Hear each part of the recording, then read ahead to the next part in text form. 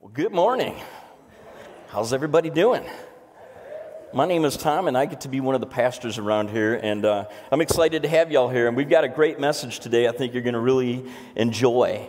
In fact, I bet there's a question that every single one of you in this room has asked at one time or another, maybe even today. And that question, probably one of the most asked questions all around the world, and probably one of the most confusing questions that we can possibly ask, is what am I supposed to do? Now, if you're a believer in Jesus Christ, and I don't suppose that all of you are, I know we always have tire kickers here, people that are kind of testing the waters to see if Christianity is something that they want to embrace or not. And if that's you, I'm certainly glad that you're here, and we planned on you being here, so sit back and make yourself at home. But if you are here today and you are a follower of Jesus Christ, the way that you would most likely ask that question is, what does God want me to do, or what is God's will?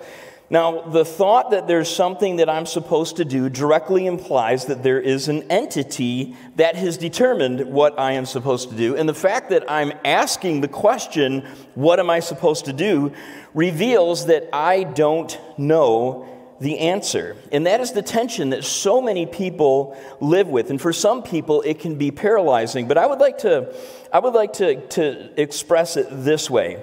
My own personal opinion is when we live like that, that's actually a cruel way to live your life. The idea that God has determined exactly what it is that you're supposed to do in any and every moment, any and every situation in life, but He has not revealed it to you, and yet He will hold you accountable for that. That to me, I can't imagine living my life that way, living with that constant fear that I'm going to turn left when God wanted me to turn right on my way home from work. But that is the question that so many folks have. So let me ask you guys this: how do you live in God's will? All right? We want to be in God's will, but what exactly is that? What does that mean, and how do we do it? Now, this is an important question because a lot of people, many followers of Jesus Christ, live paralyzed lives when it comes to making decisions. And whether they admit it or not, they're fearful, and maybe some of you know exactly what I'm talking about, fearful of disobeying God in any opportunity that's facing you. And so we may ask God, give us a directive. Give me a sign, show me what to do. Things like, go to this school, or take this job, or quit this job. Start dating that guy. Ask that woman to marry you. Rent this apartment. Sign up with this particular internet provider and not that one. Switch from Verizon to T-Mobile. That's actually a good one, by the way. I'm saving $1,500 a year by switching. So, yeah, if you work for Verizon, I'm sorry.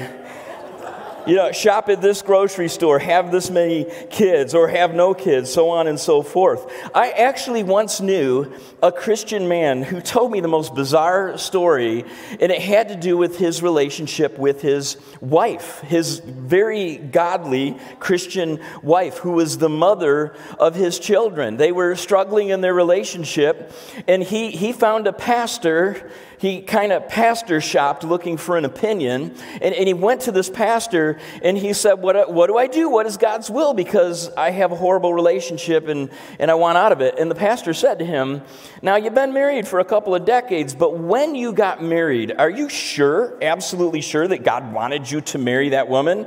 And he said, no, it just seemed logical because she was my best friend from high school, and we decided to get married. He goes, see, that's your problem. You are disobeying God because you married a woman God never intended for you to marry. And the only way to rectify the situation would be to divorce her and go find the woman that you were supposed to marry in the first place.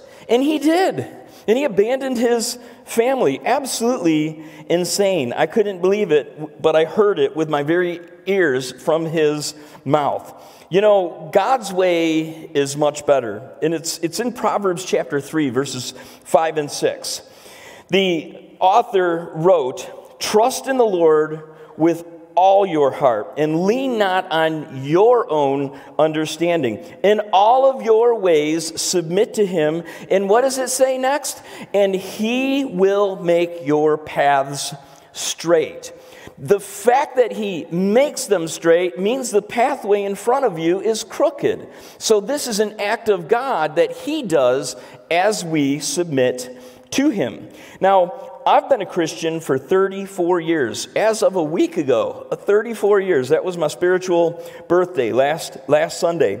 And I can tell you, when I turn around in my life and I look backwards from whence I came, from the day I got saved, I see a straight pathway all the way through it, all the way into the distance, all the way back, where God has straightened a pathway for me throughout all of those years. But I can also tell you this: at any moment in time, as I looked forward into the future in front of me and all of the decisions that needed to be made, all I could see was crooked roads, potholes, mountain ranges, rivers blocking the way, and bridges, metaphorically, that were washed out. It's very easy for us to look backwards and see what God has done, but it's hard for us to look at the obstacles in front of us with a faith that trusts that no matter what comes our way, God is carving that path. God is creating that straight path for us, even if we can't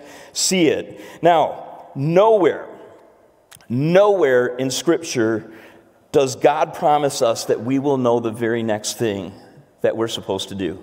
Nowhere. In fact, I might make some enemies, and if you don't agree with me, that's perfectly fine, because you don't need to agree with me. It's okay if we choose to disagree. But God does not promise us directional promptings. I know a lot of people believe that. I need to do something, God's going to give me a sign. God's going to give me a direction. God's going to give me some kind of physical sensation in my body, the buzzing of the tailbone, and I will know what it is that I'm supposed to do. The Scriptures do not promise that. To submit to God in all of our ways means that regardless of our circumstances, we live in such a way, we make decisions in such a way that we are honoring God. We are honoring God in the way that we live our life. God is far more concerned with how you do what it is that you do than he is with what you actually do. So we don't need to worry about taking a right-hand turn or a left-hand turn on the way home from work. We just need to make a decision which direction we would like to go. Now, welcome back to part 2 of our Ruth series. This is going to carry on through the whole month of November. Last week, we were introduced to a Jewish woman named Naomi and her daughter-in-laws, Ruth and Orpah. And Ruth and Orpah, their husbands died. Naomi's husband died, and her daughter-in-laws, one of them, decided to go back to Israel with her because they were living in the land of Moab because they were escaping a famine. So these two women, they return to Israel as despairing widows. And in that culture, it was extremely difficult for women under such a situation, especially with no children to help them out, to make a living, to carve their way through life. So Naomi, she's trying to figure out, how do I provide for myself and my daughter-in-law? And more also important, how do I secure my own property, the property of my husband, into the family, into the next generation? So that's what's happening. In this beginning portion today, we're going to be introduced to a man named Boaz, okay? And he becomes a key figure in this story all the way through to chapter 4. We see him in chapter 2, verse 1. It says that Naomi had a relative on her husband's side, a man of standing from the clan, the family of Elimelech. That's her departed husband. And the man's name was Boaz. So Boaz is a man of standing in this community. He's also a man of wealth. He's a man of God, and he's an eligible bachelor. And important to the story, he's a close relative of Naomi's deceased husband. we're going to come back to that idea multiple times before we finish out week 4. But what we see is, aside from going back to Jerusalem, or back to Bethlehem, back to the land of Israel, Naomi doesn't have a plan. She's depressed, and depression can kind of do that to you. So during the harvest season is when they returned, probably the end of the March time frame of the year. They had an interesting practice in Israel. Whenever you harvested your crops, the law did not allow you to take the corners of your fields. You had to leave that.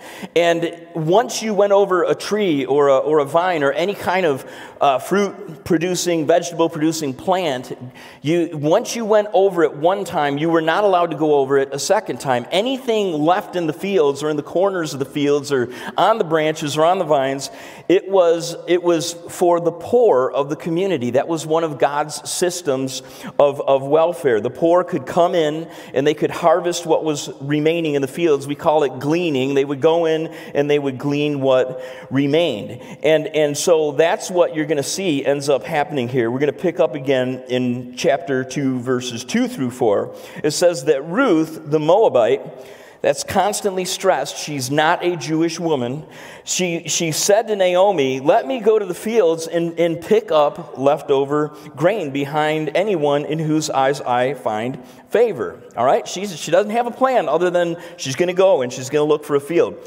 Naomi said to her, go ahead, my daughter. So she went out and she entered a field and began to glean behind the harvesters. Now, if you like circling stuff in your Bible, please circle this phrase right here, as it turned out. That might be the most liberating thought that you're ever going to hear in your life, apart from the salvation of your soul through Jesus Christ. As it turned out, all right? She was working in the field belonging to Boaz, who was from the clan of Elimelech. Just then Boaz arrived from Bethlehem, and he greeted the harvesters. The Lord be with you. The Lord bless you, they answered. Now, while verse 1 reveals to us that Boaz is a near relative of Naomi's deceased husband, Ruth does not know that. Okay, she does not know that. All Ruth knows is that she needs to find a field where she can glean so that she can provide some resources for her and Naomi to live off of. Now, without inquiring of God, what field do I glean in, she just happened to find herself in the field of Boaz, as it turned out. All right? Boaz takes notice of her, and by the way, when God's plan begins to unfold around you, whether you realize that it's unfolding or not, whether you can see God's hand at work in your circumstances, God is working behind the scenes, and we have a word for that. We call it providence. God is providentially working in the situation that you're experiencing. So God has a plan, but God does not need to supernaturally reveal to us His plan in order for us to do the things that God wants for us to do. And what you're going to discover here in just a second, and what we're going to continue looking at for the next couple of weeks as well, is that God's plan here is wrapped up in His revealed truth, the Old Testament law. But again, we'll come back to that in a little bit. So let's continue reading in verse 5. Boaz asked the overseer of his harvesters, who does that young woman belong to? So he doesn't know her. And the overseer replied, oh, she is the Moabite who came back from Moab with Naomi. Evidently, people were hearing about Naomi and this Moabite, this foreign woman named Ruth, but he had not laid eyes on her yet. And she says to him, she said, please let me glean and gather among the sheaves behind the harvesters. She came into the field and has remained here from morning till now, except for a short rest in the shelter. So Boaz then approaches Ruth and he says to her, my daughter, listen to me. Don't go and glean in another field, and don't go away from here. Stay here with the women who work for me. Watch the field where the men are harvesting and follow go follow along after the women. I have told the men not to lay a hand on you, and whenever you are thirsty, go and get a drink of water from the jars that the men have filled." Now, as a near relative of Ruth's deceased husband, Boaz could be legally obligated to help them out, and he knows this. He knows this now that he knows who she is.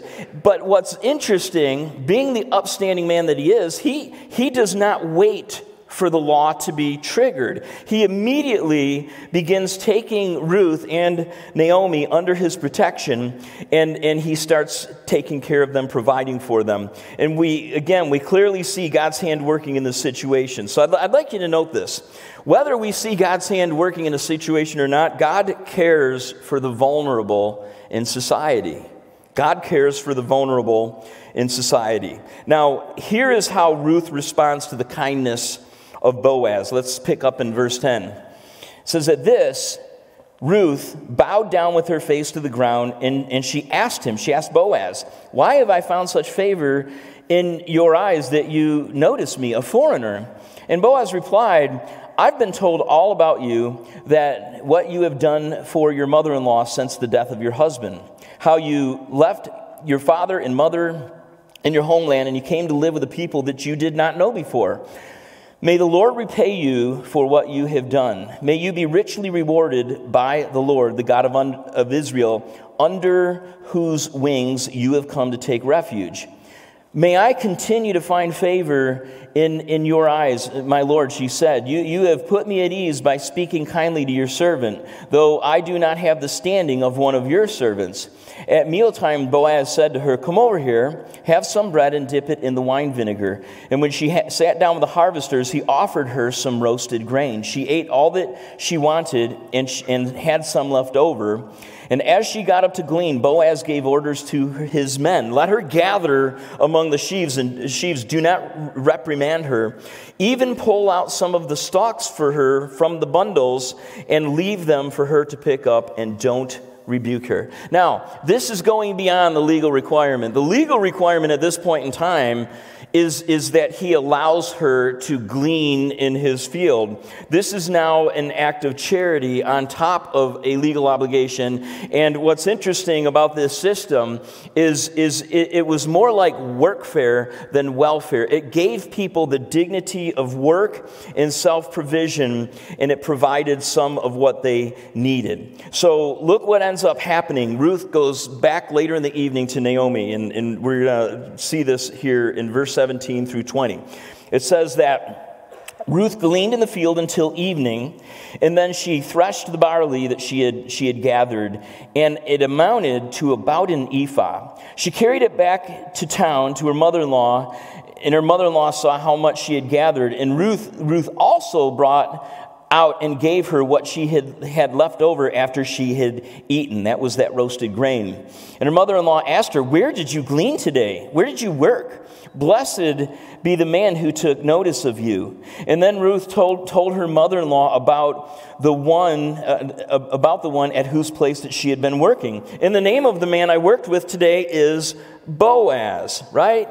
As it turned out, it just so happened she ends up working with Boaz. And then she said, "The Lord bless him." Naomi said to her daughter-in-law, "He has not stopped showing his kindness to the living or to the dead." And then she added, "This man is our close relative. He is one of our guardian redeemers." Now, this woman has been in a state of depression since her husband and her sons died. When she returned to Israel, they said, "Look, Naomi has returned." And she said, "Don't call me Naomi." Naomi means pleasant. She said, "Call me Mara, because the Lord has made me bitter." She's been depressed and brokenhearted. And in my mind, I just envision her clasping the hands of Ruth, squeezing the blood out of them, and jumping for joy with a smile on her face, the first smile in years, expressing to her that God is helping us, that this situation now has a light at the end of the tunnel. So there's an interesting phrase here. That phrase, guardian redeemer.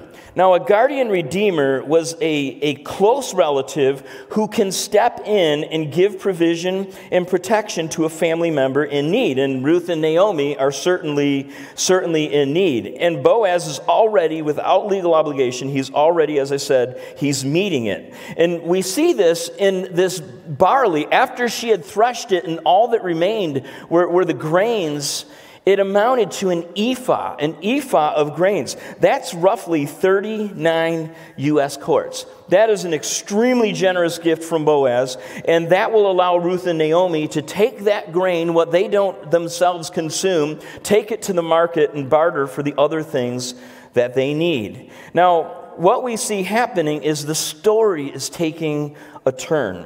It is a turn in the trajectory of Naomi and Ruth's life. And it's also a turn in Naomi's heart because, again, she begins to see that there is a pleasant solution to their current predicament. And that solution to their troubles is actually wrapped up in some additional legal requirements from the Old Testament as it is related to land. Now, you have to remember, Israel is referred to, that portion of the world is referred to as the Promised Land. It's called the Promised Land for multiple reasons. For one thing, it is the land that God promised Abraham that his descendants would eventually possess, and there they would grow into a powerful nation.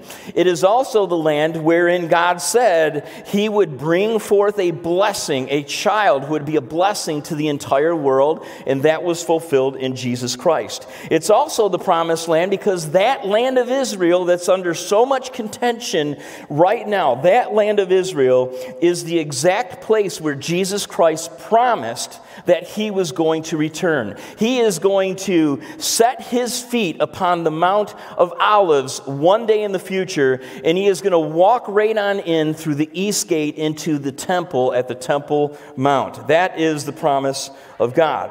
So land is extremely important to anybody of Jewish heritage or ancestry. Now, note this then, in ancient Jewish culture, a family's identity was tied to its land. By God's law, land had to stay within the family. Even if it was sold, it would eventually come back to the family decades down the road, on the year of Jubilee, what they called it. Now, the issue that Naomi and Ruth face here right off the bat is that they are broke. They don't have money. They don't have the necessary resources or the work power to invest into that land and to make it profitable so that it would be providing for them. And on top of that, there is no male descendant for that land to eventually be granted to through inheritance. So this is a pretty serious dilemma that they are facing. And the only solution available is that a near relative to Elimelech would fulfill the legal requirements of the guardian redeemer. And Boaz, we learn, is just such a person. He is someone who can possibly fulfill that role. So look at verse 21. It says, "Then Ruth the Moabite said, Boaz even said to me, 'Stay with my workers until they finish harvesting my grain.'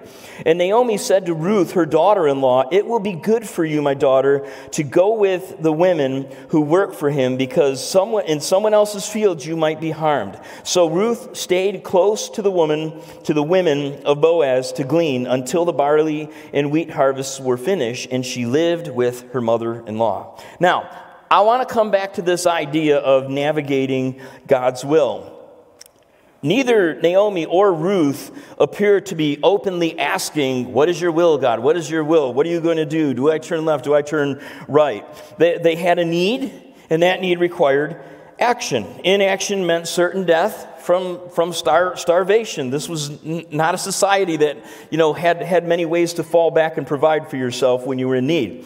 So Ruth takes matters into her own hands, and she literally goes out and begins to beat the bush, looking for a solution. Now, there were lots of fields to glean in all around Bethlehem. There were lots of fields that she could have chosen, but with no insight at all from God as to which field would be the one that she should glean in, she ended up, by her own will, by her own actions, in the field of Boaz. And again, she didn't know that Boaz was a kinsman redeemer, guardian redeemer at the time. She did not know that he could solve her problems.